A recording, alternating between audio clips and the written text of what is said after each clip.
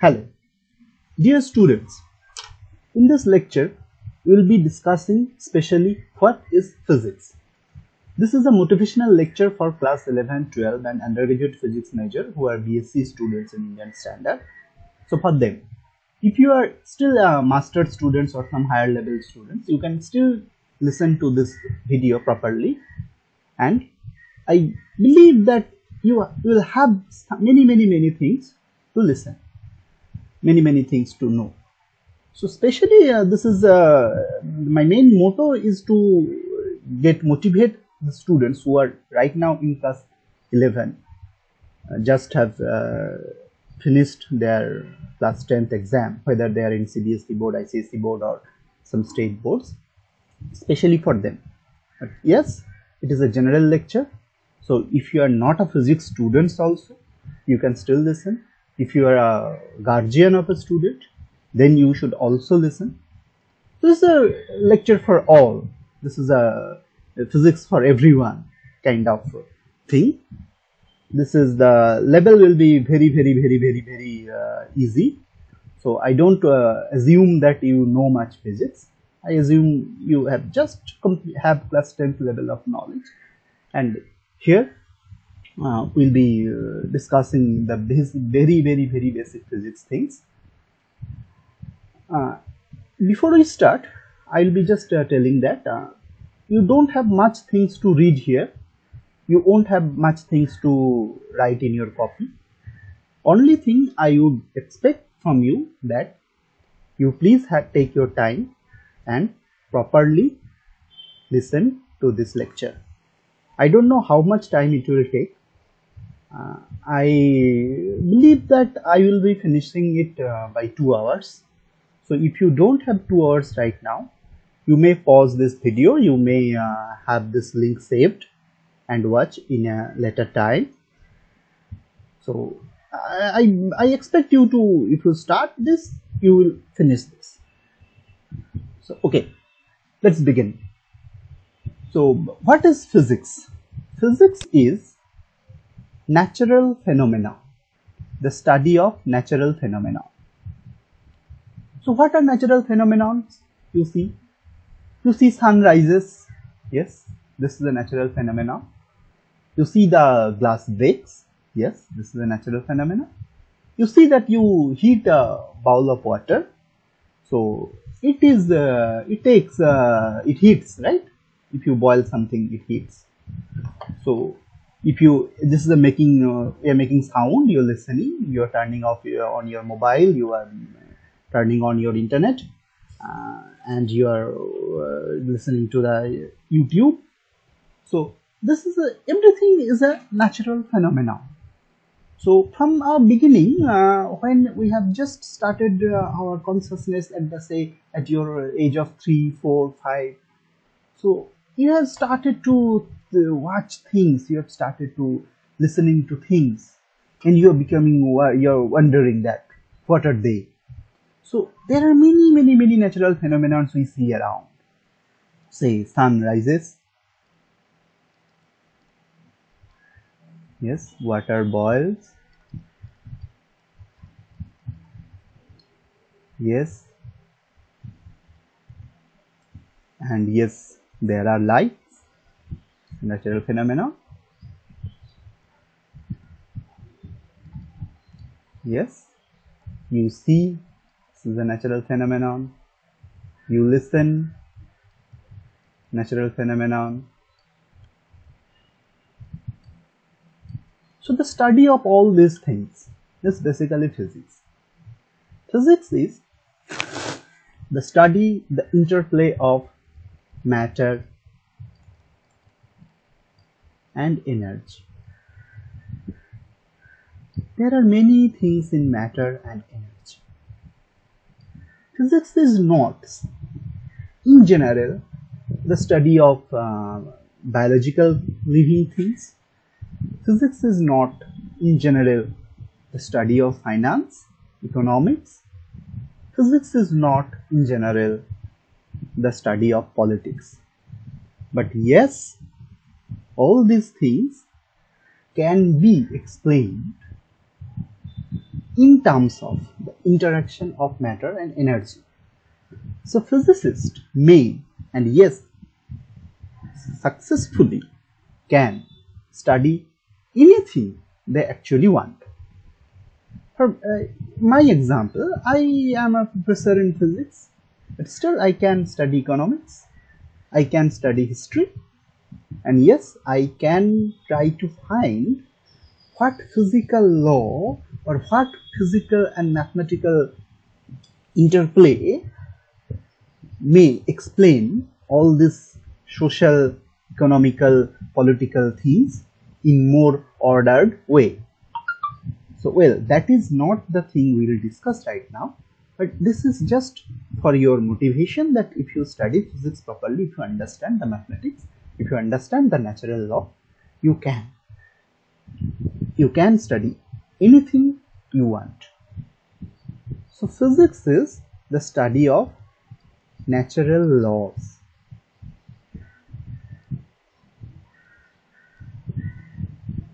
Yes, there are many laws out there. What are laws? We'll slowly explore. Well, so we start. I would start with examples of apples, pendulum, and tide. Well, apples falls. You have all studied these things. You have all heard the story that apple falls. Everybody seems to have watching these things since prehistoric times. But there was a guy called Newton, the greatest of the greats scientists, who watched this and thought, hey, why this apple is going down? It might have gone up. That's the question you need to ask. So physics is watching the natural phenomenon properly and ask why these things are happening. You have seen pendulums. Nowadays, most of the watches don't have pendulum, but pendulum is kind of string attached with a ball in downside and fixed the string above some support, and this can go this way, vibrates. So say from this position to this position, pendulum vibrates. This is another phenomenon. You have seen tides. Have you ever gone to a sea beach? I guess most of you have. So in seaside, in seashore, you see the tides come. In the times of up tide, the sea level increases. In the down tide, sea level decreases. So there are tides. Apparently, these phenomena are three different phenomena. And most of the prehistoric people or the people before civilization, I should say, that they have taken these things as taken for granted. That, well, apple falls, this is the rule, apple falls downward, well, this is the things how the nature behaves. Pendulum vibrates, well, this is the thing the nature behaves. The up tides come and the down tides go. The sea level goes up and sea level goes down. So, well, this is how the nature behaves. What's the problem in it? No problem, right? But if you think closely, as Newton did, there is a common thing in all these three natural phenomena. Yes, this is gravity. Because of gravity only, the apple falls. Because of gravity only, the pendulum vibrates in this way. Because of gravity only, the tide goes up and down. So what is gravity at all? Yes, gravity means the masses attracts each other. There is earth, there is apple. Earth attracts apple And yes, apples also attract earth, both attracts each other, and we see apples falls. Why don't we see the earth go to the apple? Just because earth have a huge mass. So apparently earth also goes towards apple, but that is very teeny amount. But as the mass of apple is very small, we see the apple falls. So when we will study the laws of gravitation in more detail, we will numerically calculate the exact amount of the acceleration and exact amount of displacement what apple goes towards earth and how much earth goes towards apple. Well, why this pendulum behaves this way? Yes, there is also earth here. Earth attracting the pendulum in this position in this way, in this position in this way, all towards the center of earth. That's why the pendulum behaves in this way. And why for tides? Yes, we have earth, we have sun, we have moon, sometimes in between. This is a time of very high tide.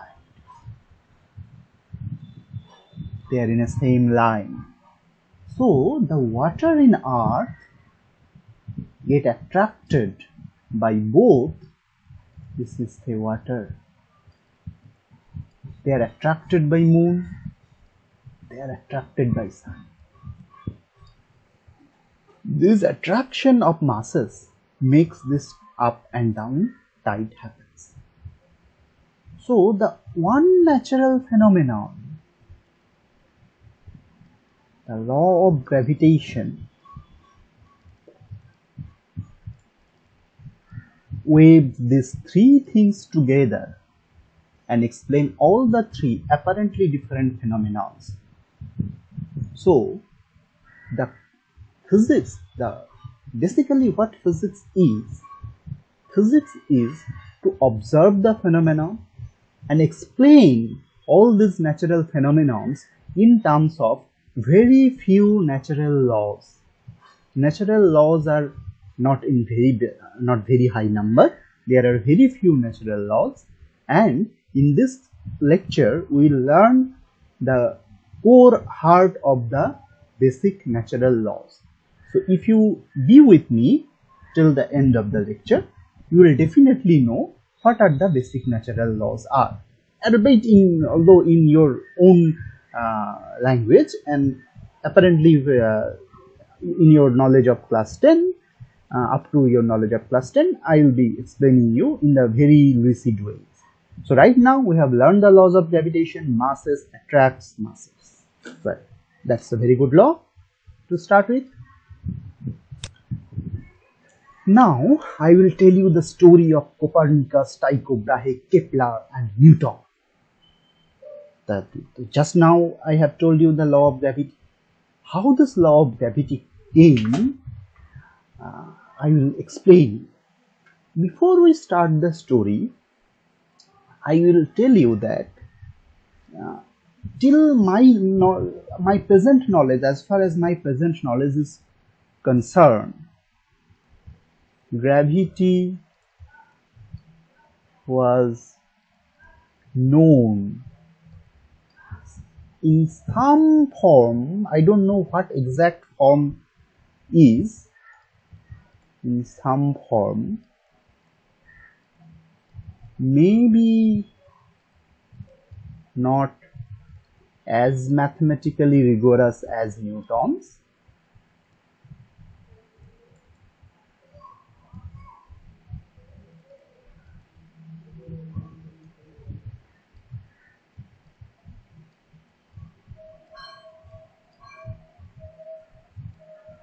to ancient civilizations.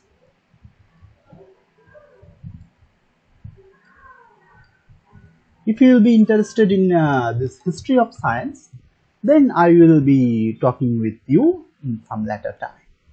So right now what we will discuss is the story of gravity starting from Copernicus. But this line you should remember always. that may not be as mathematically rigorous as Newton, but masses attract masses was known to in ancient civilization in India, in China, in Tigris Euphrates, in Egypt. Definitely it was known. Otherwise the science, the structure, the architecture they did would not have been possible. Well, so long ago, the human being started thinking about the universe, and they had imagined the Earth-centric model long ago. They saw the sun rises and set down. They have seen the stars, so that is quite natural to imagine that, well, we are the center of the world, and all these celestial objects, all these things which we view in the sky was revolving around us. But there was few people, I know who was the exact first, there was few people who started thinking differently. So Nicholas Copernicus was among them. He thought that no, the sun might be the more stable thing, and Earth and we were revolving around the sun. That he has got some logic on that, but he was not very much mathematical rigorous to prove it. And of course, this is not a story to be learned in detail here, but if you are interested, you can search in internet and see the Nicholas Copernicus page in Wikipedia, and you will be learn that what was the logic and what was the argument Copernicus gave at that time. The history of science is very, very, very interesting. I will again repeat. So at some point of time, if you study physics properly, you also study the history of physics. There was a person called Tycho Brahe. What he did is, he have written the data of the position of the stars, what he was seeing. So the person Tycho Brahe, what he did, he made a table.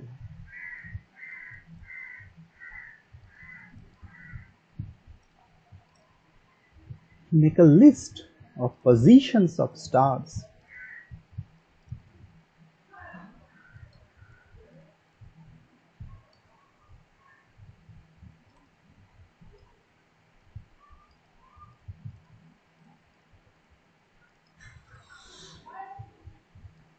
So here are a huge number of notebooks to have all the positions of stars written in the table. Say this is 8th of April, and the evening of 10, so the night of 10:20. This star is in this angle. This star is in that angle. So he made this table and a huge collection of notebooks. But he didn't interpret it properly, that how these positions of the stars can be explained. But this is the initial structure of science. You need to have data. You first observe. So here the observation was the stars is revolving around Earth. What you are seeing here from here, that well, the stars are in different positions at different times. They seems to circulate and they seems to make their angular positions vary also. So this was a huge table. His students was Kepler. What Kepler did is, Kepler studies this data properly. So first thing is science to your observation.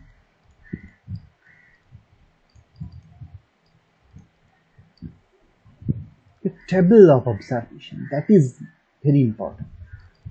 We need to have data, we need to have experiments, and we need to record the data. This is we call record of data. That is very important for all of us. Then we need to interpret that data.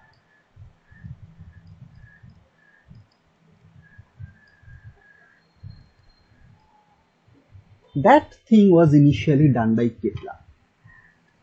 And Kepler got 3 laws while this, after studying these tables properly. He got 3 laws. We learned the laws of Kepler properly when we study the laws of gravitation, but Kepler was very close to the actual law of physics, but he didn't get the thing. He did not crack the exact thing, but he got 3 laws. We have millions of observations from Brahe, and from here the interpretation of Kepler gives 3 basic laws, that the revolution of the planet and around the sun, or the revolution of planets, how this goes, this goes elliptical. So the Kepler's laws, there is an elliptical path.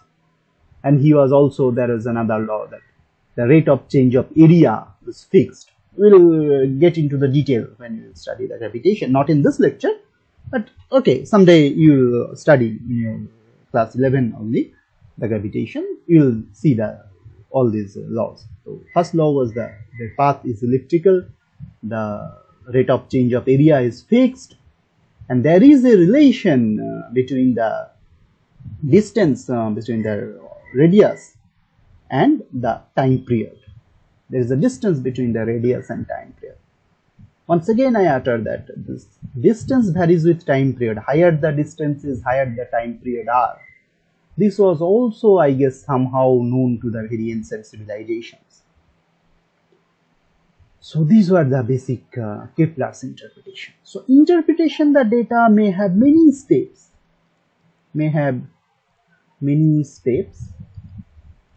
What we always try to do is get closer to the truth. Closer, more closer, closer, more closer. So from the Tycho Brahe data tables, Kepler's interpretation reached us very close to the real truth, Kepler's 3 laws. And finally, this could be many, there could be many steps. So from this interpretation, finally, Newton came. Well, the truth is masses attract masses.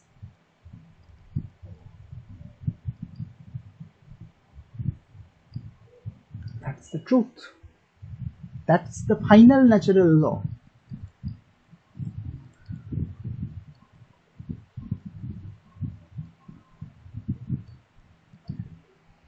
So why I give you that example is just to tell you how the science is actually made, how natural law of physics is actually found.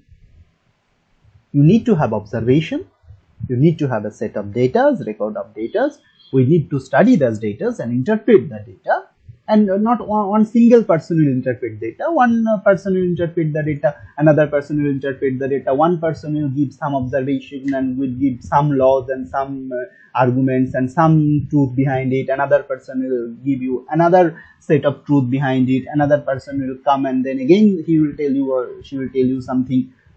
And many steps and many interpretation give us, will make us very close. Actual close of the truth is that all this thing happening, all the Tycho Brahe data are actually because of we are all the masses. We have our earth, we have our sun, we have our stars, all they have mass, and these masses attracts each other. That's because, hey dude, that's because all these things are happening. So without this observation, without these data in hand, this thing would not have been possible at all.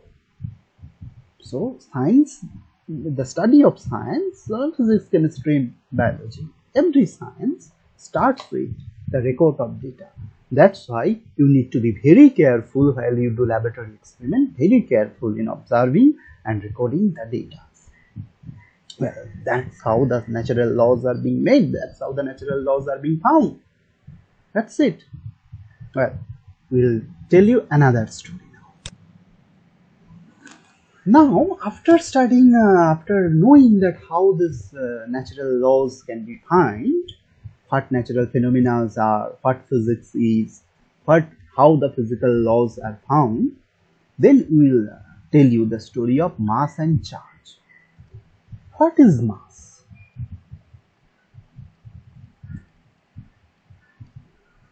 Truly speaking, we don't know what exactly mass and charges are.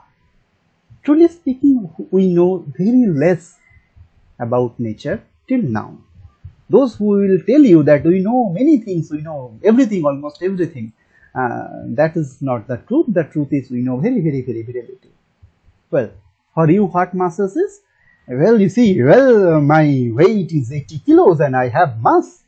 So we divide my weight by the gravitational constant, small g, and we get in my mass. Well, fine, that's the usual interpretation.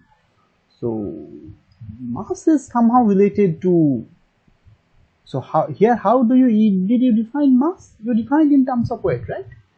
So I will give you your mobile phone. Well, is this a mass? Yes, sir. This is a mass. There is a mass on it. How do you know? Yes, I can feel his weight. I can feel this has something. I can touch it, and if I touch it, I can feel the presence of something. I can say that yes, this have a mass. So, for your knowledge, we generally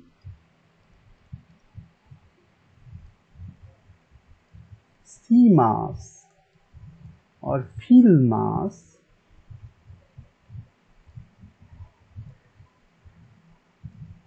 because it has weight. Well, do light have a mass?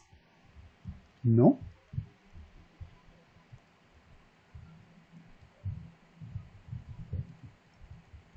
Presume that light don't have mass.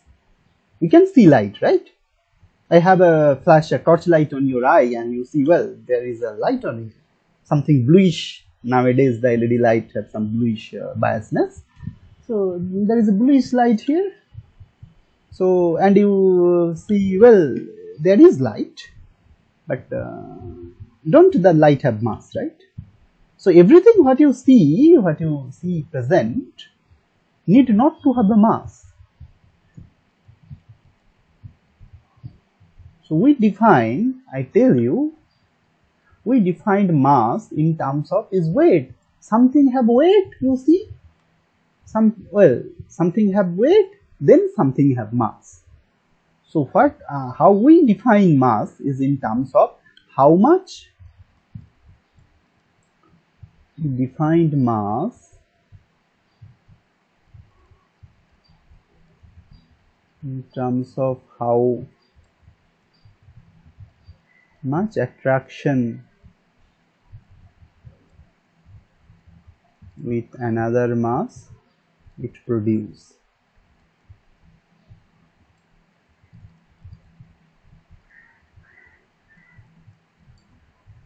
There is another way.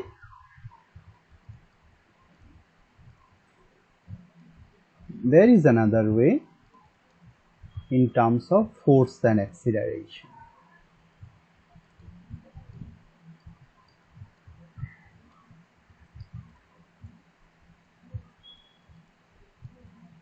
We'll study it later. But what is charge then? Can you see charge? No, sir. Suppose I give you a cricket ball and ask you, well, does this cricket ball have charge?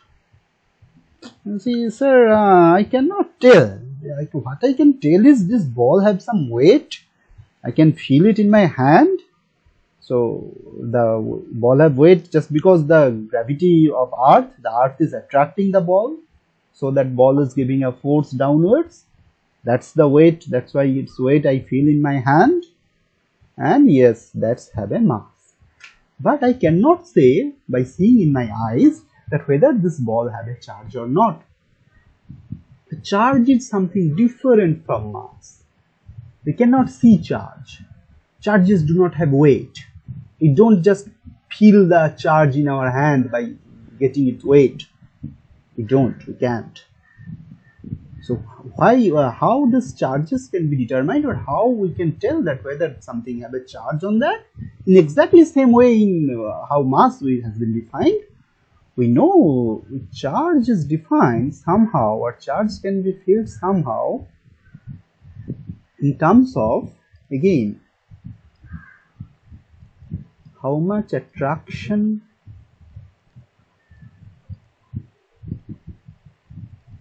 and repulsion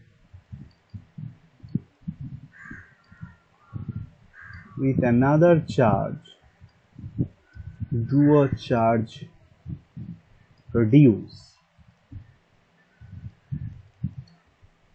In terms of this, we know the amount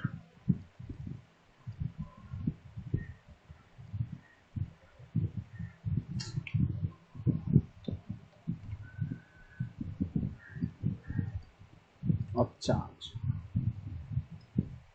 So you see, you have some knowledge on charge, that charge have two types. Mass have only one single type. Charge, there are two types of charge. You see one positive charge and negative charge. Positive repulse, positive negative attracts, negative also repel each other. And there are some laws which are called the Coulomb's law to determine how much attraction these two charges produce. We will define the unit of charges. Say we define mass, that 1 kg of mass, 500 gram of mass, and we will define 1 coulomb of charge. Something in this same way in our course later, but while we will studying these charges in class 12. So for the time being, your knowledge should be that we have two different kind of charges. Similar charges repels and opposite charges attracts, and there is a law which determines how much attraction and how much repulsion these charges will produce. And if you ask what is charge, we will say we don't know exactly, but we can feel that there is charge just by taking another charge and see whether there is attraction or repulsion. So the final answer is, if I give you a ball, cricket ball, say, or something kind of this ball, something like that ball, and ask, well, whether this ball have a charge or not, you'll say, well sir, give me a charge which is known, and then I will take this charge near to this ball, and if this ball attracts or repel from that known charge, then I will know that, well, there is a charge in it. Nothing else we can do. So we don't know exactly what masses and charges are. What we know is they follow some laws. Mass attract each other, these charges attracts and repel each other, and by how much force they attract and repel, that also we know. These things we know, but we don't know what exactly these things are. What we know is these are properties of the nature. These are properties of the particles. What are the particles then? Of course we will know. But these are the fundamental properties of nature, masses and charges. And when a very small particle produces the fundamental particles, you have heard this name: electrons, protons, neutrons. So these are very fundamental particles. These are the ultimate things. When you break something and you get this. So when these particles are born, they born with some charges and masses. These very teeny particles. This is a fundamental property of nature. We don't know what exactly they are. So be it very clear to you. Well, we'll proceed. Charge, current, magnet. The story of Coulomb, Faraday and Maxwell. So right now we started our knowledge with there are something called charges, suppose positive and negative. Fine.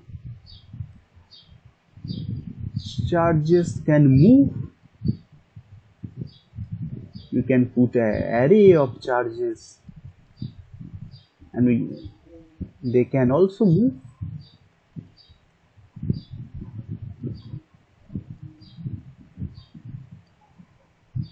So what current is nothing but moving charges. Moving charges produce this current. So the magnitude of current is that you stay here,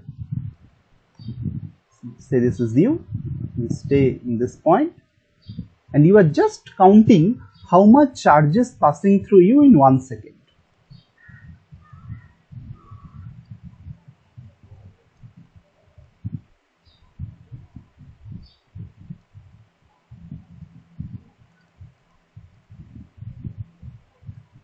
That is current. That's it, nothing else. Magnet. You have seen magnet. This is a magnet. This is a North Pole and South Pole. Like charges, these magnets also have some two different kind of poles. North and south, opposite poles attracts. So you will come another magnet here. This is north, this is south. Then it will attract.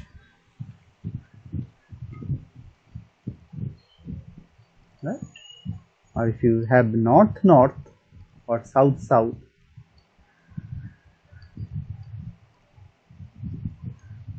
so repel. This is observation. There is a very strong relation between current and magnet. You must know there is a very strong relation between current and magnet.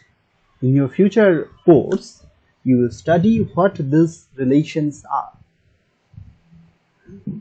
Coulomb, the scientist, actually framed these laws of attraction and repulsion of charges. He was a very great scientist. So, Coulomb's law, what Coulomb did is, law which determine the strength of attraction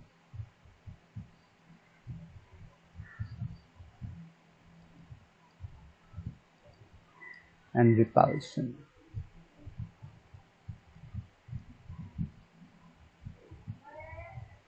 Between charges. That Coulomb did. What Faraday did, he was studying some relationship between all these charge, currents and magnets. And then he suddenly realized that if you move magnet, that can produce currents. That was very interesting law. Before that, it was known that yes, currents produces magnet. Currents, this you have also studied in your class 10, that if you have the current and you just this electromagnet, if you have current and if you just curl it in some way, this thing behave as magnet, right? This is electromagnet. This is current flowing and this is electromagnet. So that relation was known, that phenomena was known, that if you curl a current, make a current loop, this can behave like a magnet. And then Faraday, some different interplay, yes, moving, the changing magnets can produce as a current, can produce as a battery kind of effect, can make charge move, right? Current is what? Current is nothing but a moving charges. So moving magnet can move charges. If you move magnet somewhere, it can produce an effect of moving charges. Current is nothing but moving charges. So if you are moving a magnet and if you see somewhere the charges as moving, so then you can see that yes, the current is producing. So moving magnet can produce currents, can move charges. If you move a magnet, you're moving at some charges somewhere. That's a very interesting rule. You will learn these rules in more detail, of course. And what Maxwell did, Maxwell was a very great scientist, one of the very great scientists in our world. So what Maxwell what Maxwell tell you, the similar kind of thing, but just opposite. Here, if you move magnet, you can move charges. Well, and he told that, well, you move charges, you can create a magnetic effect or magnet somewhere. So as Faraday told you that you move magnet, you move charges somewhere else. You move, and then Maxwell told you, yes, you move charges here, you move magnet somewhere else. So there is a very interesting interplay between the movement of charges, currents, magnets. All they are related. Before we move to our next slide, I can tell you one thing. That, well, moving charges are current. How much velocity the charges move? Very small velocity. If you switch this on, if you on your switch somewhere in your room and lights on in some different place, that does not mean that charges are flowing very quickly. Charges are flowing very small speed. The speed is very small, kind of 1 millimeter per second, millimeter or less. That is the speed of charge in current.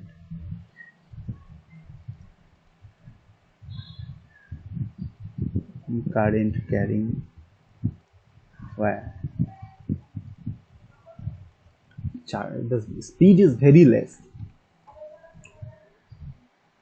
But how to explain then the current you're switching on in your dining and the lights is just on in your study room within a very fraction of second? Well, that is a very easy thing. All these wires are filled in with electrons, with charges. You just switch it on, all the currents, all the charges have started moving together. So the electron or the charge which was around in your switch, that charges need not to go to your bulb or your fan to make it on. Just it starts move altogether. Every charges together, it just starts moving at the same time. So it just starts moving when you switch it on.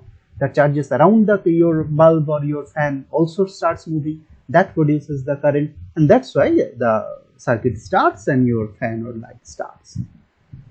So all these interrelationship between this charge, magnets and current you will be studying in your class 12. Very good. You proceed. Light. What light is? Let there be light. In your knowledge, the light is the thing which makes us see something. Yes, that's light. How you see the things? Well, how you see your book, how you watch your book, how you are watching your YouTube video in your mobile. The lights from your mobile device coming to your eyes. The lights from your book, lights coming from your bulb, or light directly coming from sun, light from your tube light. This is your book.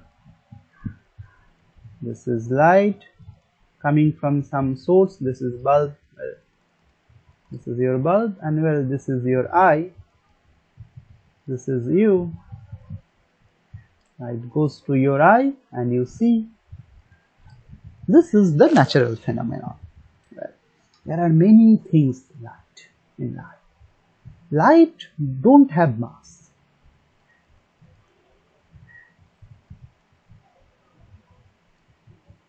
How light travels?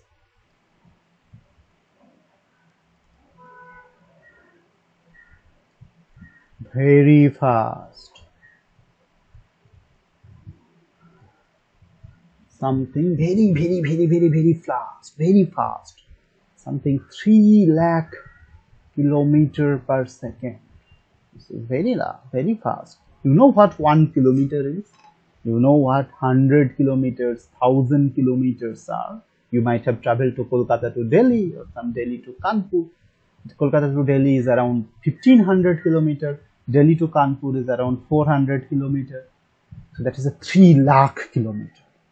Very huge kilometer amount per second light travels. That's a very interesting thing.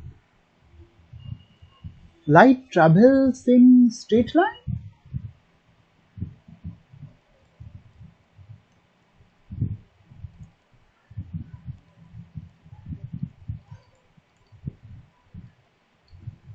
Not exactly.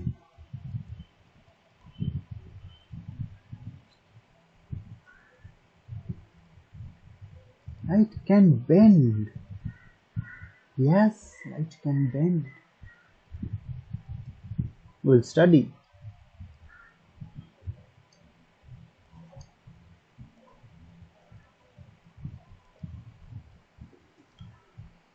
In general, in most of the phenomena that we observe, it will be sufficient to say that light travels in straight line.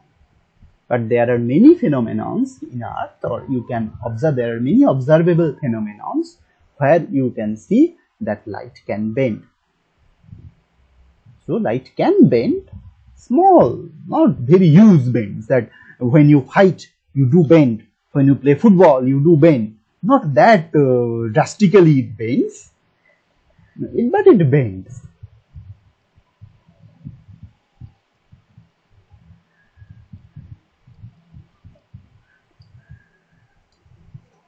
Light have a very interesting relationship between with charge and currents, charge, currents and magnets. Lights are related with that. We don't understand right now that, well, light is a different phenomenon and your charges and magnets are some different phenomena. How can they are related? Yes, they are related. When charges, suppose you have a charge, one positive and one negative charge, and just you keep it vibrates.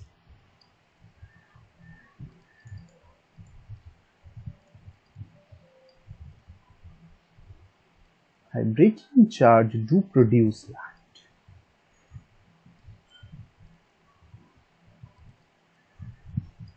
It is a very interesting phenomenon, and you will prove it rigorously in your higher course of study. So vibrating charges do produce light.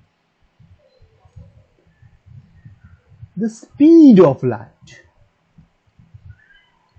One of the most important things in our physical law.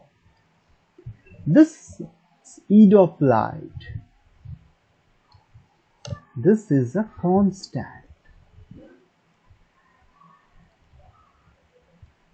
Speed of light is constant. This constant means same everywhere in universe. It cannot change, it is same. Which means, so the performance of a player, performance of an athlete can vary. One day he can have a goal, another day he cannot make a goal. One day he can play very good, one day he can play very less. Your marks in one exam, it can be very high, in one exam it can be very bad. But the speed of light is constant every time, every time. Whether you are switching on the torchlight in Earth, or whether in Mars or in Neptune, some another person is making some light, the speed are same. Whether the light is originating from sun, whether the light is originating from a distant star, the speed of light is same. Whether you are switching on a torchlight here, standing still on Earth, or your friend who is traveling in a jet plane, in a Boeing plane from, say, Mumbai to New York, He is also having a torch and he is making light. He is also switching on the light. The speed of the lights are same. Your torchlight and your student, your friend who are in the flight, his or her torch light, speed of light emerging from his or her torch, and your torch light, the speed is same. So that thing you keep in your mind very importantly, that the light speed of light is constant, is very high and same everywhere. Whoever, whenever, however is making a light, the speed is same. This thing is a very important consequences in our future course of physics. Well, another thing in light. In universe, everything we have planets, we have galaxies, we'll discuss everything. One thing is mass, another thing is charge. Well, charge we cannot feel, but mass is there. And another thing is light. Light have energy, of course. Sunlight can heat your body up, right? Torchlight constantly make your body heated. Of course, you have a convex lens and sunlight, you just concentrate it in some point, it will heat and it can burn. So light have energy.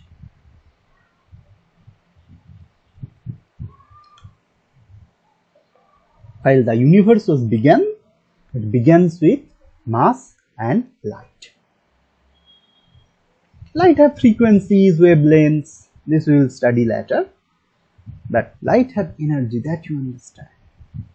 And universe is mostly composed by masses and lights. This together is everything.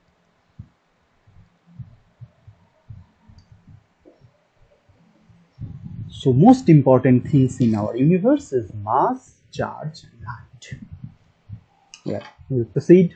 We have many more things in this video, so I'll complete it anyways. So be patient. If you have some different work to do, make it pause, watch later, save this link of video in somewhere, or you just search what is physics in YouTube once again. Of course you will write my name also, because what is physics, by this name many videos may appear. So then you will again get this video. Well, now we'll tell you a different story. How long can you break? So you break your mobile, what you will see first? You see the batteries, the wires, the small and some different things which you may not understand. You see some black thing also inside. You see some chip kind of thing. All these things you will see. You break a paper, piece of paper. You break it. You tear it. Not much more you can do, right? Some this thing makes small, and you will say, well, that's the smallest thing I can tear this paper.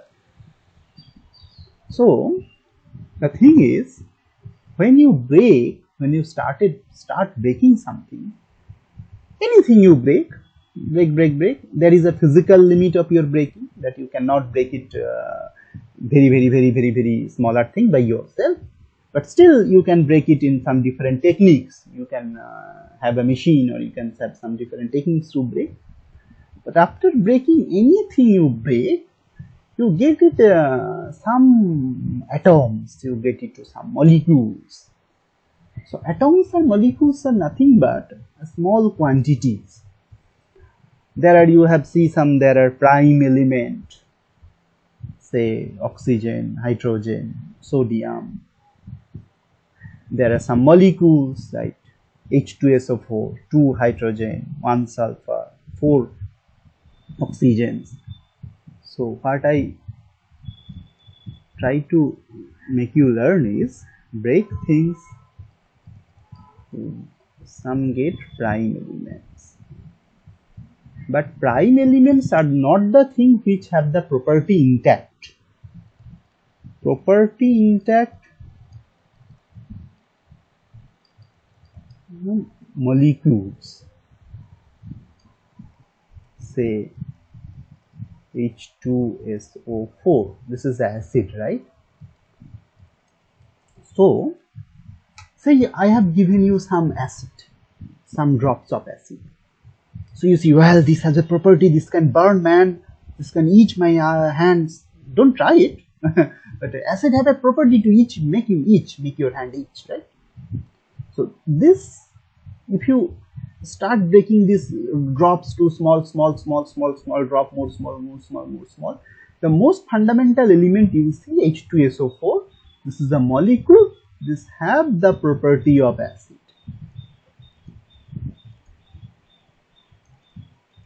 But if you break it again, you get 1H, 1H, 1S and 4O. Separately, they don't have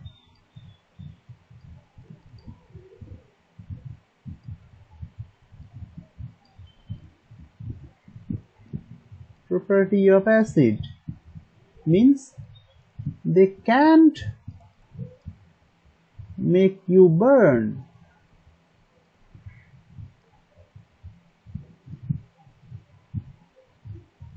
Only when they are together, they are forming this compound, they can make you burn.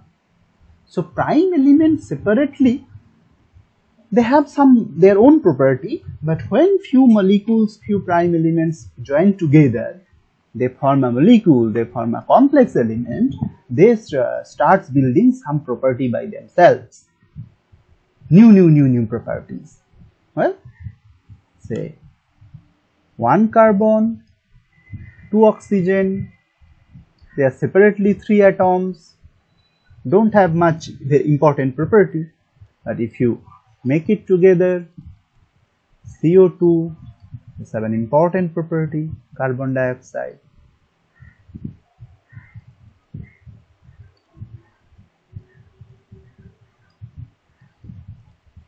But what if you make these things break again?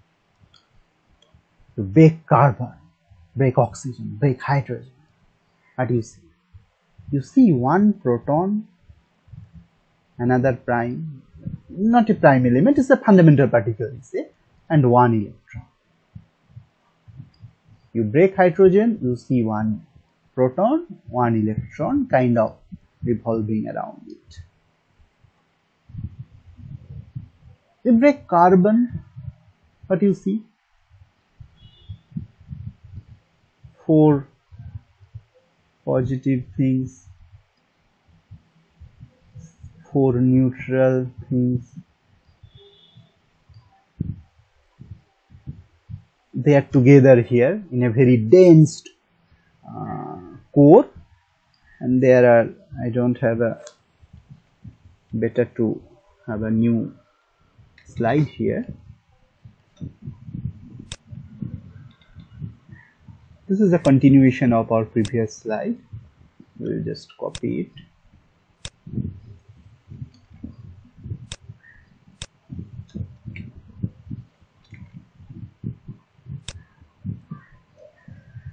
So what in carbon we have plus some, then you see electrons.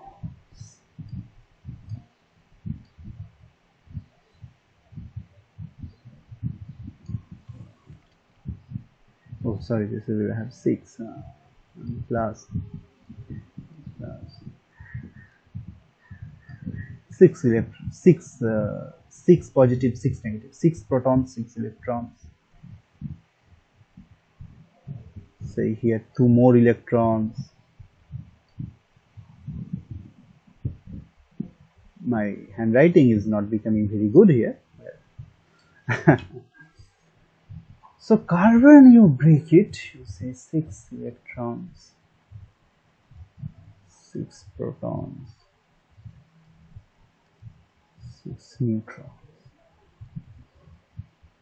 So So this electron, proton, every element you break,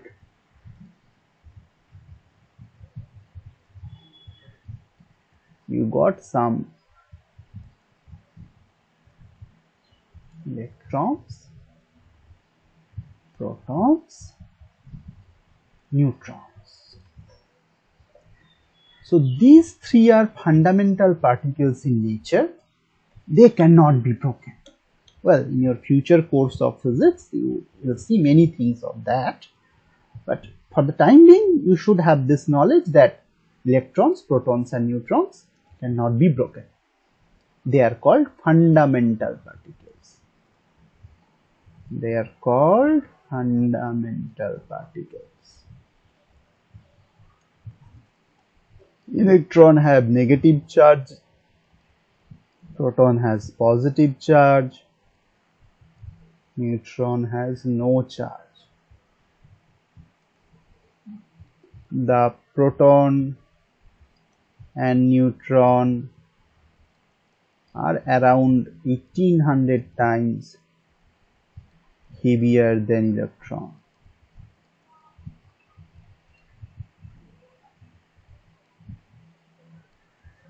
Roughly. So electrons by mass is very small than this proton and neutrons. Protons and neutrons are at the center of the atoms. They are at the center. These are called nucleus. And electrons revolve around. Although in my drawing you may have that feeling that the nucleus is very large and this orbit is also large, but in the ideal case, in the real case, this nucleus is very small and the periphery is very large. How exactly what is this you can see. I will just make another slide. This is very possible, and once again I will just paste it here. Say here, if this is a piece or bean, you see peas, right? Bean or small, say, rajma.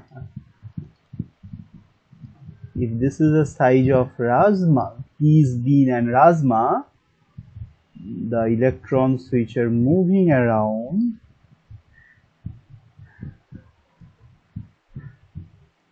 this is the size of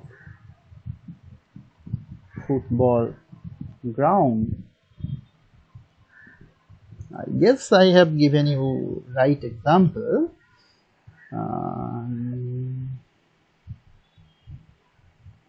Yes, perfect. So if the size of nucleus is the size of a rajma, then the orbit of electron is then size of a football ground. So that's the empty space in between. There is empty space. You know, most of our universe is empty. So that is you not need to be worried about. Most of the universe are empty. So that's the imagination. In the real life, these are very small. How small is that? There are units of making you the size of small, size of big, that I will tell you now. You know what 1 meter is, right? You have a meter scale, right? You have seen 1 meter, 3 point something feet, right? You have seen 1 centimeter, you have seen 1 millimeter in scale.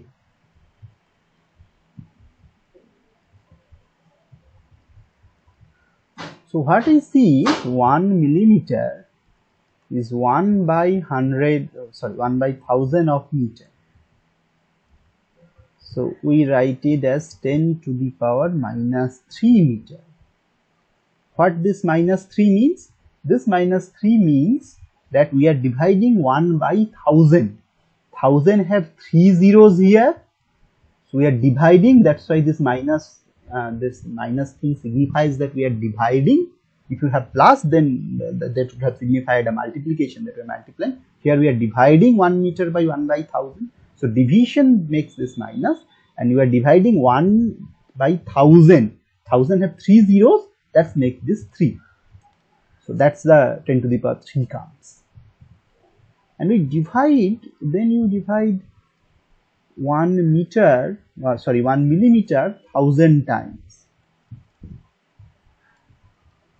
What you get? You get 1 micrometer. 1 mu is 1 by thousands of millimeter.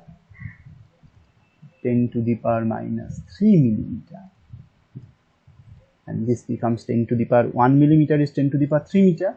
So 10 to the power 3 into 10 to the power minus 3 meter. We write it as 10 to the power minus 6 meter. So that means 1 by 1000 into 1000 meter. That is 1 micrometer. That is very small. You cannot see in your eyes a micrometer. If I draw a micrometer in a meter scale, you won't be able to read, right? Because 1 millimeter is very small. 1 by 1000th of millimeter cannot be read in a meter scale, but I can see the radius of your hair.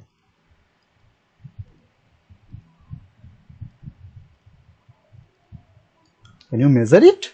It is not exactly possible. It's a few micrometer. That can you, yes, the radius of some micrometer size can be seen in naked eyes. You can see your hair, one hair you can see. The radius of it is 10-20 micrometer around. It will be.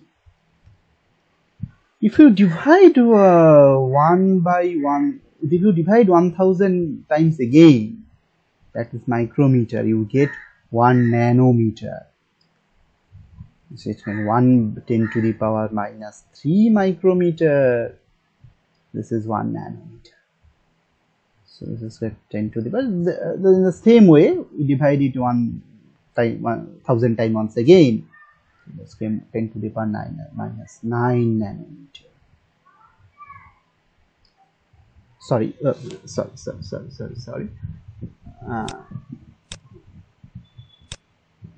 10 to the power minus 9 meter.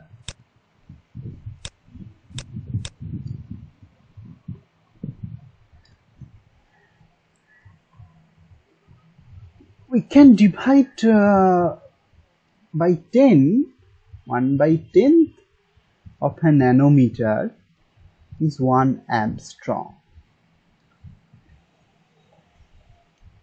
1 by 1000 times of a nanometer is 1 picometer, is then 10 to the power 12 meter is 1 picometer. 1 by 1000 again picometer is 10 to the power minus 15 meter. This is 1 femtometer, FM. This is the very smallest unit we use now in physics in general. Of course, we have some other unit, some more. We can divide 1 femtometer by 1000 times more and make another unit. Still, 1 femtometer is fine. The radius of the nucleus, how small a nucleus is, this is 1 femtometer. This is 1 femtometer. Understand? You divide 1 millimeter by 1000 times, it becomes 1 micrometer. You divide 1 micrometer by 1000 times, it becomes 1 nanometer. You divide 1 nanometer 1000 times, it becomes 1 picometer. You divide 1 again 1000 times, this has become 1 femtometer. So that is around 1 femtometer is nucleus size. And this is actually 1 angstrom size. The radius of an electron orbiting a nucleus This is 1 angstrom. 1 angstrom is how much? 1 angstrom is dividing nanometer by 10. This is 1 angstrom, or this is 10 nanometer. 10 nanometer. So the radius, the smallest, the very small thing we do, very small thing we have learned in the atoms and nucleus, that nucleus radius is 1 femtometer and electron orbit is 10 nanometer around. So these are the very small things we study. So how much large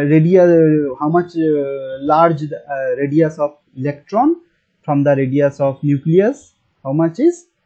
1 femtometer is 10 to the power minus 15, and 1 angstrom is 10 nanometer. This is 10 to the power 10. So 10 to the power 5 order. This is large. 10 to the power 5 order. So that's why I have sent this centimeter to a football ground. So this is a 1 centimeter, then it is 100 of meter large. So that's it, the study of atoms. In our future course, we'll study all these things very properly. That's how electron revolves around the nucleus, why it revolves, how this charge of positive charge of nucleus and negative charge of electron make this significant revolving of electron around the charge, this nucleus, how the electrons are being aligned in this around the nucleus. That also we will study. Just a minute, I will drink little bit of water.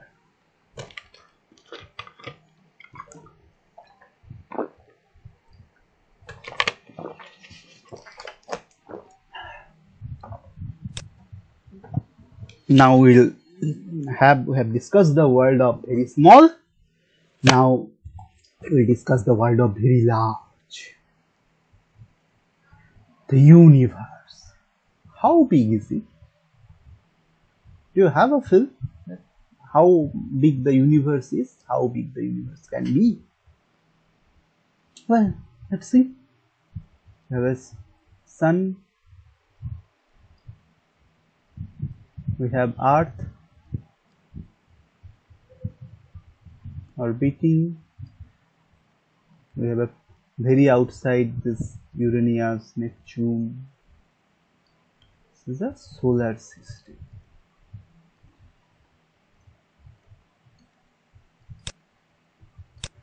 How large the solar system is? Usually,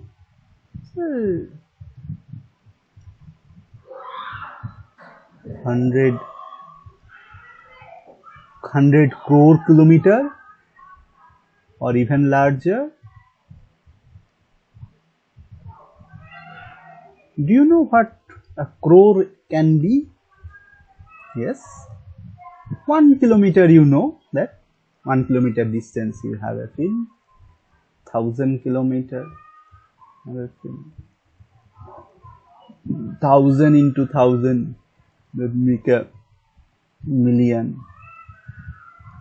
That is in the index. This is 10 to the power 3. 1 after there is 3 zeros, that is 10 to the power 3. Here it will have 6 zeros, 10 to the power 6. 1000 into 1000 into 1000.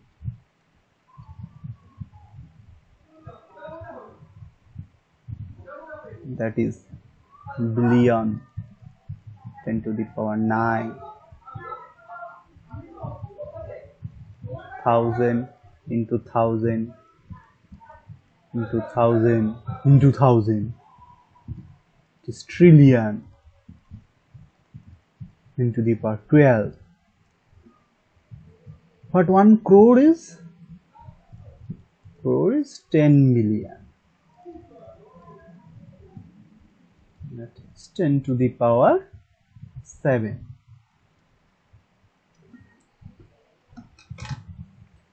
So in a one planet, so in one star, the system, the solar, the system of stars, many stars have planets around it. So one star, and with his all surroundings, makes around 1 billion of kilometers in general. Little less, little more, say 10 to the power 8 to 10 to the power 10 of a kilometer. So that is when 100 crore to 1000 crore kilometer. 10 crore also you can say, 10 to 1000 crore of a kilometer. That is one planet, sorry, one star. That is a huge. The Earth radius is 6,400 kilometers. So distance between Sun to Earth is around 15 crore kilometers. So that is 150 million or 0.15 billion, or say you can say 10 to the power 7, and 15 crore is 10 to the power 8. 10 to the power 8 of a kilometer is Sun to Earth is 10 to the power 8. In physics, we always study with this, the distances measure with, everything we measure with a power of 10 to the power. 10 to the power 5 kilometer, 10 to the power 1 kilometer, 10 to the power 1 meter, 10 to the power minus 8 meter, we have just seen 10 to the power minus 9 meter, nanometer. In the kilometer also 1 billion kilometer, 1 trillion kilometer. And then we will see the light years, we measure distance in light years also. So you will see. So that is in the astronomical sense, you see these are very large distances. 100 crore kilometers or 1 billion kilometers or 1 trillion kilometers. These are very large units. So we make another unit which is called light year. What light year is? Light year is nothing but light travels, this is the distance light travels in 1 year. Light travels 3 into 10 to the power 8 meter a second, meter per second, that is the speed of light. So in a year it goes 365 days, 24 hours, each hour 3600 seconds, into 3 into 10 to the power 8 meter. That is 1 light year. So you can write the number of zeros and you see, but for a common sense, the distance between Earth and Sun, distance between Earth and Sun is how much minute? Some around approximately 8 light minute. So light takes 8 minutes to travel from Sun to Earth. That is the unit in light distance. That, well, this is the 8 light minute. So that you have light years distance. Light travels in a year. 1 year is a huge distance. This is the 8 minute. Compare 8 minute to a year. This is a huge distance comparable to Earth and Sun distance. 1 light year is a huge distance. And near our very near there is a star Sirius. That is the nearest star. It have a distance of 4 light years. If you travel with the speed of light, it will take 4 years to travel from Earth to that our nearest planet. Sorry, nearest star. So quite a very nearing distance neighbor, right? So as you see, there are in astronomical units, we are very large distances, and we are very small. How much stars we have in our universe? Can you count? Literally speaking, we don't know exactly. What we know, millions and billions and trillions stars forms a galaxy. Why I say millions, billions and trillions, we have 6, 9, 12. There are many small galaxies, large galaxies, right? So in small galaxies there can be millions of stars. and larger galaxies we can have 10 to the power 12 kind of stars, and galaxies. How many galaxies we have in our observable universe? More than trillion of galaxies are there. So trillion into trillion of 1 trillion into 1 trillion could be the number of stars that we don't know exactly. So before we proceed, I will show you some pictures which will make your understanding very more clearly.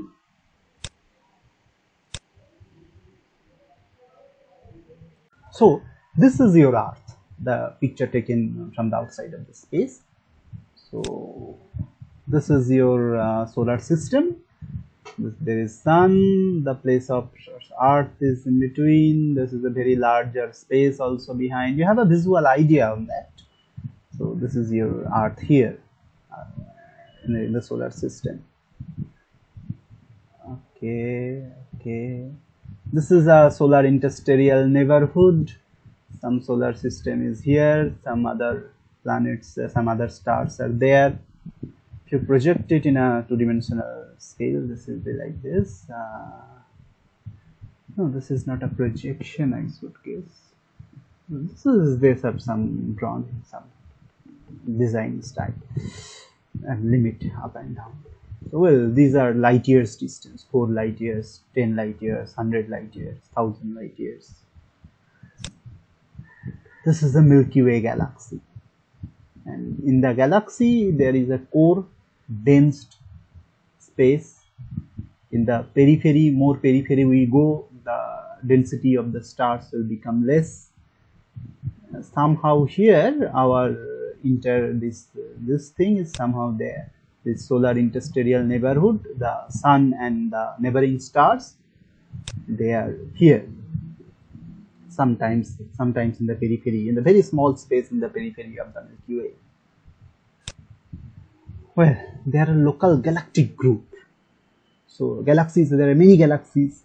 So here we have the Milky Way galaxy, well, there is Andromeda galaxy, one of the very famous galaxies which are seen from the Earth also, naked eyes.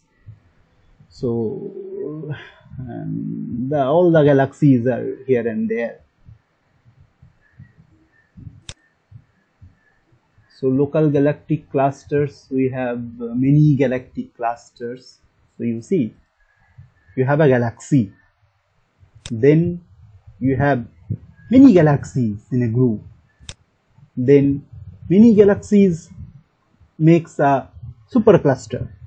So this is our local galactic group, where our galaxy, Milky Way, Andromeda, all these are here, and there are many galaxies here and there, makes a cluster. There are superclusters.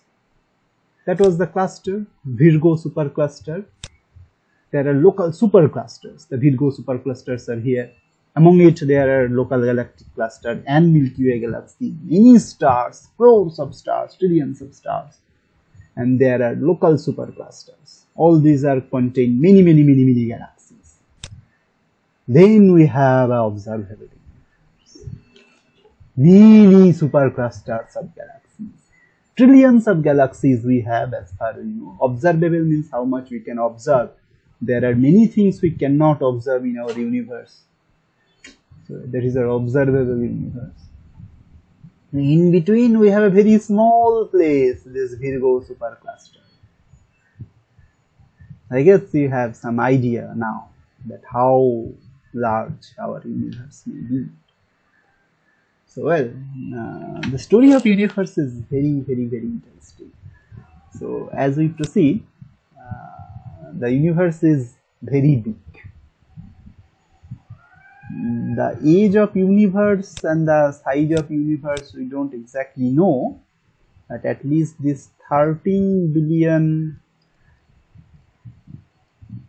light years is the radius of observable universe.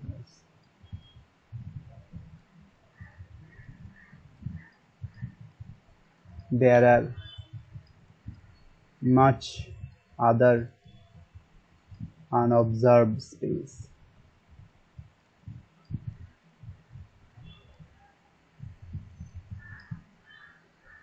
That much we know. At least 13 billion light years of universe we can see, and we cannot see many more things. So the story of physics is also this. Take another slide here. I will tell you some other things also. So the age of universe approximately 13 billion years.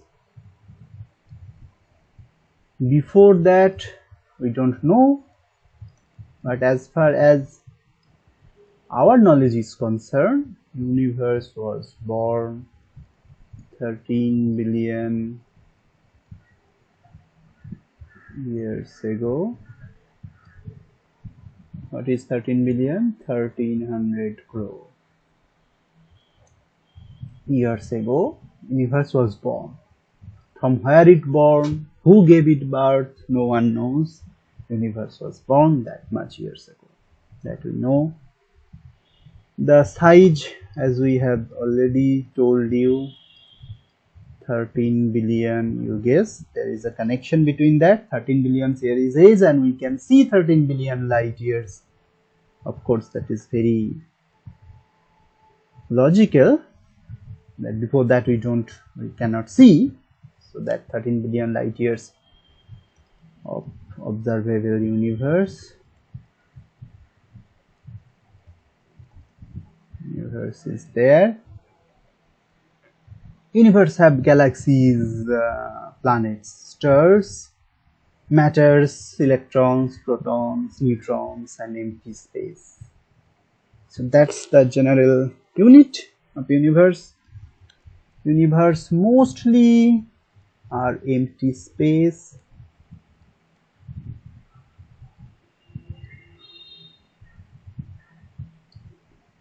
Say 99.99999% empty. Mass and light, that's the main thing. Means matter and wave.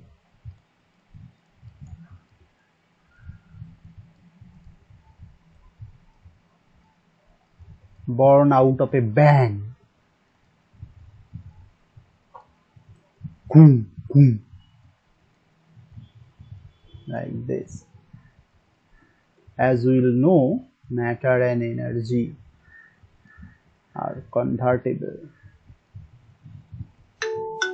I have a phone. I won't receive this phone. I will send you a message.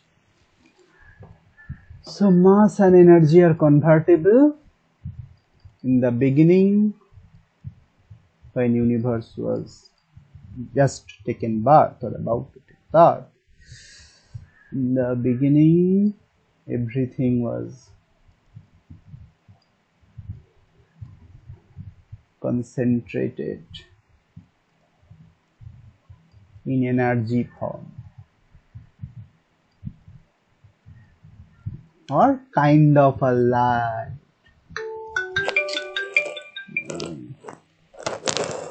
Told you that I don't call me. Just a minute.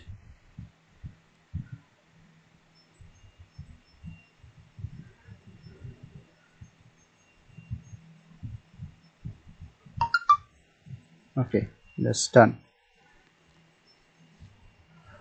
So in the beginning, everything was in a very concentrated form. Fine. That was in energy form. From that energy, matter born.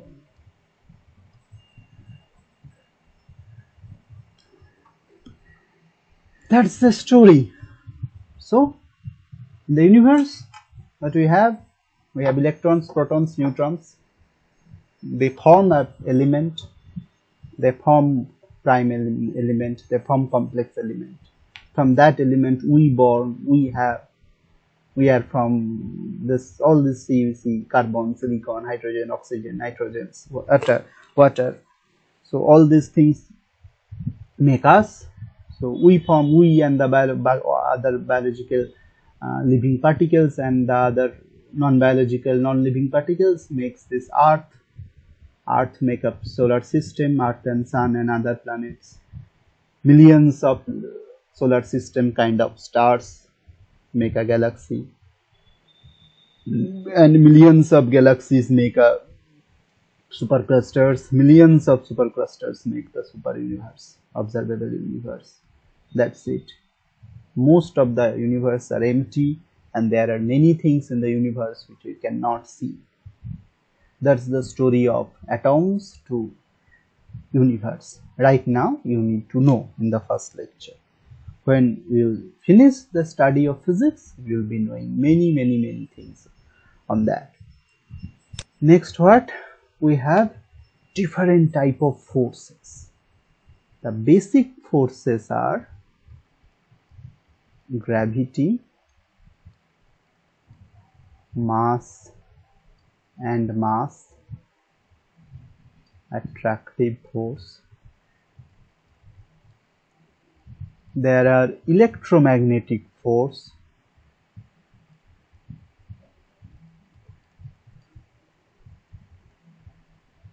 this is charge,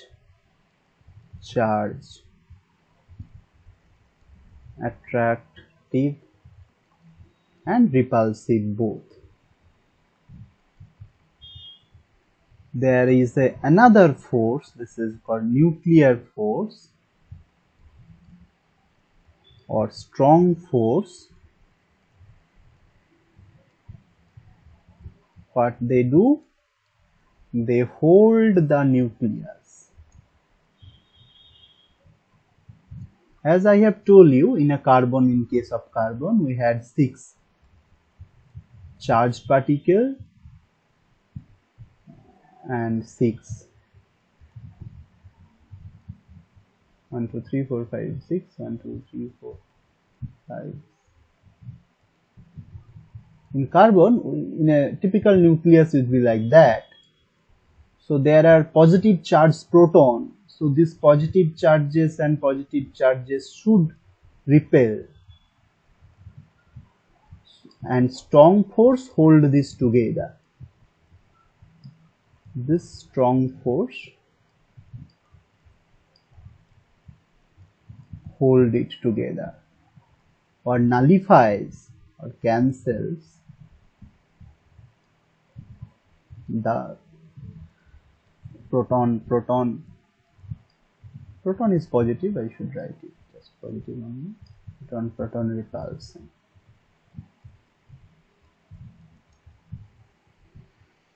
So there is another force, weak force. We don't know much. Right now at your stage we don't need to know much. Study later. We will study that. So these are the fundamental forces in nature, and these are the forces. We don't have other fundamental forces. This is gravity, this is electromagnetic, this is mass attraction, charge attraction, repulsion. Another force which holds this nucleus, which cancels the positive repulsion of the positive charges in the nucleus. This is strong force, and there is another force, weak force, which we will study later, which is somehow related to the electromagnetic force. That much we can say. These are the forces which we will study in detail when we will be more mature. I will drink a little bit water. We have almost reached our goal today. So we have discussed almost everything from atoms to the galaxies, the nature of physics laws, what is physics at all, to have you idea what is mass, what is charge, and the currents, electrons, protons, everything. So to end with, we'll say you what are the typical things you come across in your due course, that the names of postulates, hypotheses, axioms. Although all the terms have some slightly different meanings, and if you ask a mathematician, she will tell you the difference between these terms. But in physics, largely these are the same things. These are the laws of nature.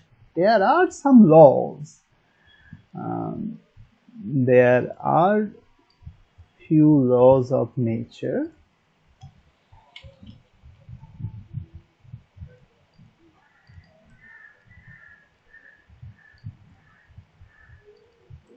which we can't prove.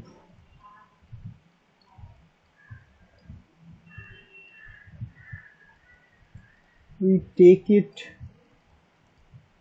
granted, take as it is.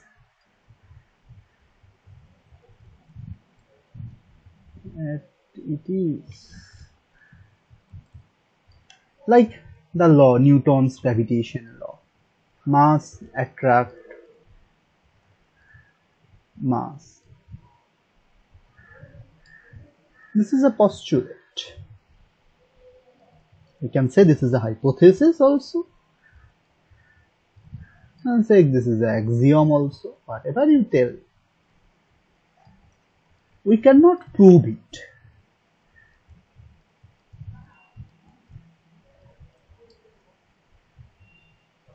We just can't prove that mass attracts mass. We don't actually know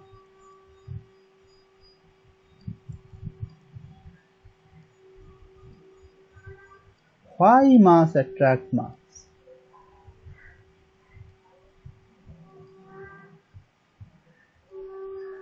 So,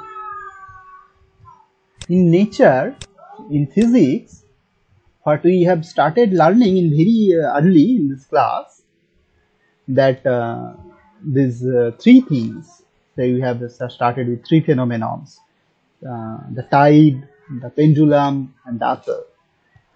Behind all the three phenomena, there are law of gravity, law of Newton's law of gravitation, mass attract masses. That explains the phenomenon. But what explains the law itself? What explains the thing that why mass attract mass? We don't know. We don't know. This is a law. So the work of physicists is explain every natural phenomenon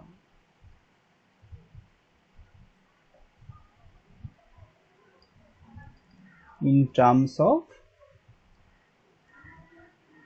very few laws.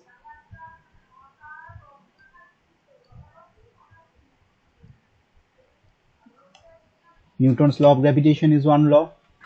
This Coulomb's law, charge attracts and opposite charge attracts, similar charge repel, that is another law. The what else? This Maxwell's and Faraday's laws, moving charges, moving currents, moving charges produces magnet, magnet moves magnet, moving magnets moves somewhere the charges, this moving. So this Faraday and Maxwell's law are another law, which is natural laws of nature. We cannot prove, but this prove. So this strong force, there's something holds the nucleus. This is another law.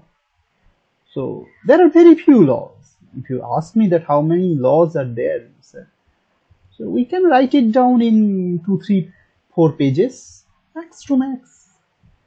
So the laws of nature are not very, there are large number of laws, not like that.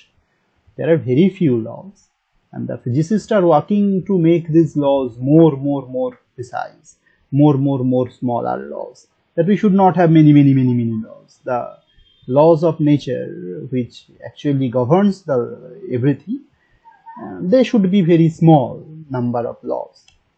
So the primary task of the physicist right now is to make the laws more simple, to reduce the number of laws, write the laws in very crispy and small forms so that everybody understands. So what laws I told you today, all these laws of gravitation and these laws of charges and magnets, these can be explained in very small and lucid terms, how I did. But there are many other laws also which I could not explain to you at your level right now. So physicists are working to make physics understandable to everyone. So that much I can tell you. So what we have learned then? We have learned that the task of physicist is to explain the naturally occurring events in terms of very few smaller simple laws, and physicists are continuously working with that. That's it. And finally, I will say you interesting things of conservation.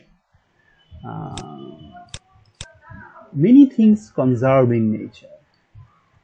Why this thing conserves? We don't know.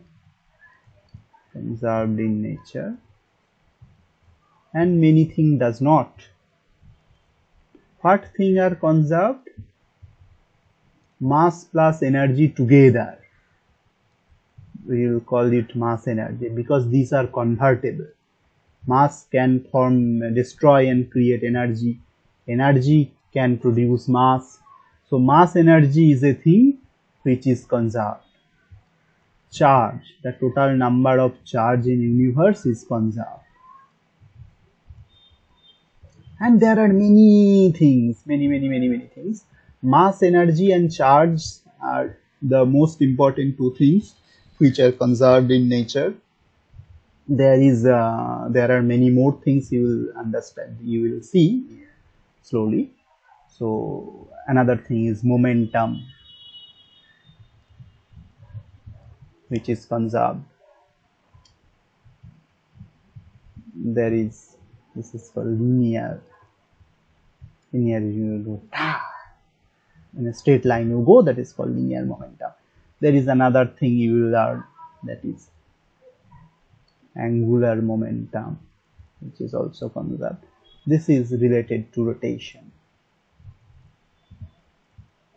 and this is coming to linear motion or motion in straight line.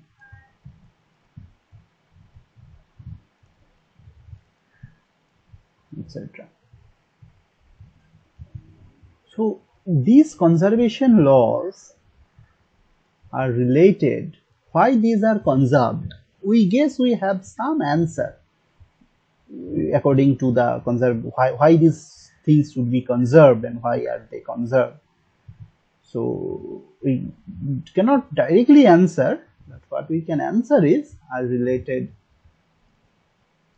to the fundamental properties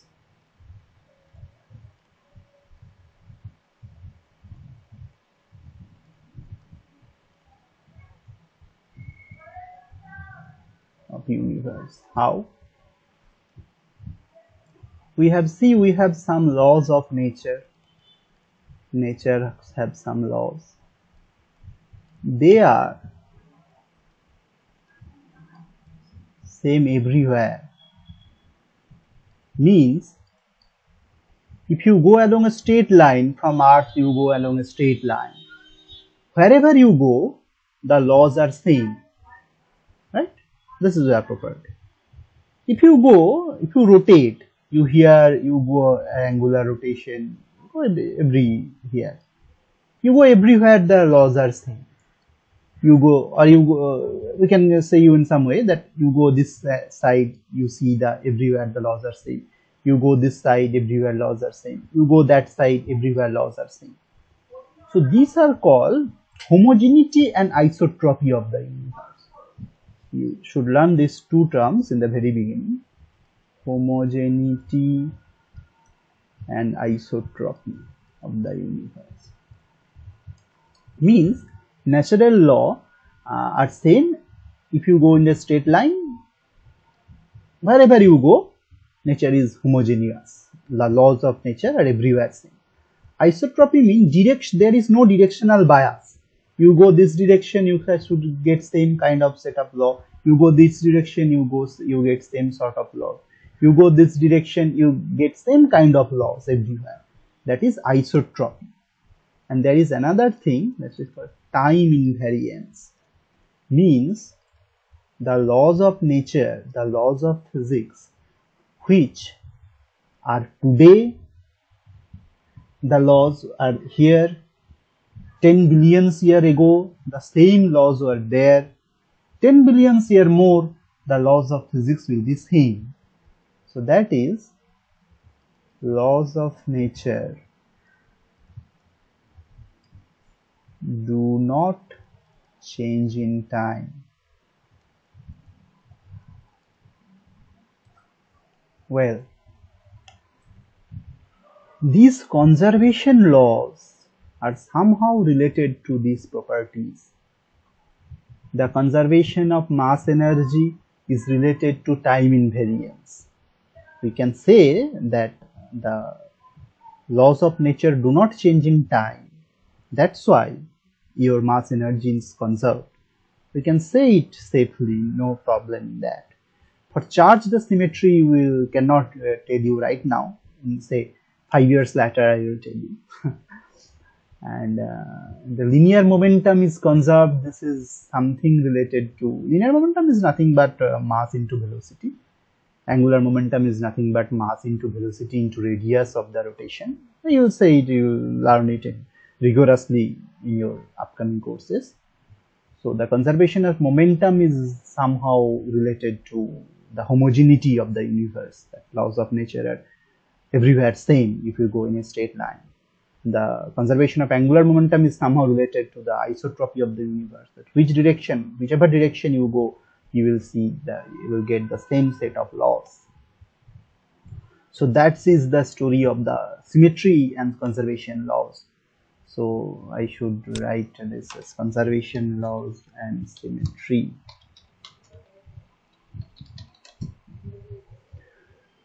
So there is a strong relation between symmetry and conservation, that I told you. So that is how much I wanted to tell you in this first lecture. So I presume that you are the class 11, 12 students or B.Sc first year students who are watching this video. So I guess that had given you some idea about what physics is and what we will study in physics in your due course. So should you begin our journey? Should you begin the study of physics? Yes or no? I suppose that if you have if you have watched my video very carefully with attention, then you must say yes. Say loudly yes. More loudly, yes. To say yes, then it is done. Then your journey will be starting right now. The wonder of physics, the real wonder is starting. The real wonder is waiting for you. So then, we'll finish this lecture today. Finally, who is the person who just delivered the speech? Who am I? Well, I am Sk Jahiruddin is my name. I am an assistant professor of physics in a college. I have studied in Jadavpur University and IIT Bombay. My physics courses was there.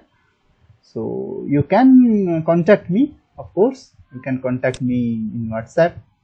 That is my WhatsApp number. This is my email ID. You can contact here also. So that's it. If you like it, you can have a message that, well sir, we have learned a lot, we have become interested in studying physics, so please continue, and well then I will again continue with some speeches, some topics. Okay then, fine, bye bye, have a very nice day.